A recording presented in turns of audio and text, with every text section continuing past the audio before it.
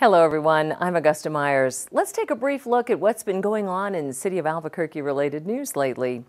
City leaders hosted a special media event last week announcing the citywide launch of Project Child Safe Albuquerque, an initiative designed to encourage responsible firearm ownership and promote secure storage of guns to help prevent accidents, thefts, and other misuse. Law enforcement demonstrated safe gun storage methods, and free cable-style gun locks and firearm safety educational materials were given out to local residents.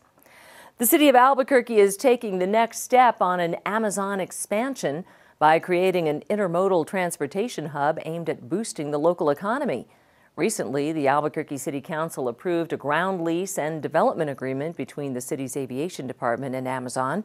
The agreement allows Amazon to develop an air cargo facility at the Albuquerque International Sunport. The city's integrated development ordinance has been updated. Now, when planning a building, designers and developers must show they've considered such effects as sun, shade, view, and position of the site and building design. City planners say these things will help achieve a built environment that is beautiful and that over time will cost less to heat and cool, providing a more pleasant environment for its occupants.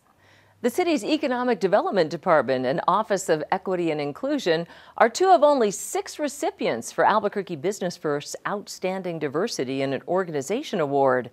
A panel of outside judges looked at how each nominee promotes diversity, equity, and inclusion within their organizations and communities, as well as what resources and programs they helped enact or champion to create more equitable workplaces.